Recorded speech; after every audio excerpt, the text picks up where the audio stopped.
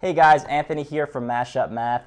If you're new, welcome, and if you've been with us for a while, thanks again for stopping by. This is something different, something we haven't done before, but something I've wanted to do since we first launched at the beginning of this school year, and that is to do a weekly vlog. So normally we do animated math video lessons that teach a particular topic or focus on a particular question, but in this case, I'm going to cover a hands-on and exploratory math activity. And these are great activities for you to do at home with your kids, in your classroom with your students, or if you are a student and you have permission to use the materials for this activity, then you should go for it because this is a great way to build a strong foundation of math understanding. Now in this episode, I'm going to show you how to create a fraction kit. And the reason why I chose this activity for the first episode, it's pretty simple, but it's very powerful. I used to do this with my middle school students, and I wish I would see more teachers doing this, but there's so maybe something you want to add to your repertoire of teaching activities, especially if you work with elementary or middle school students. So we want to get a good, strong foundation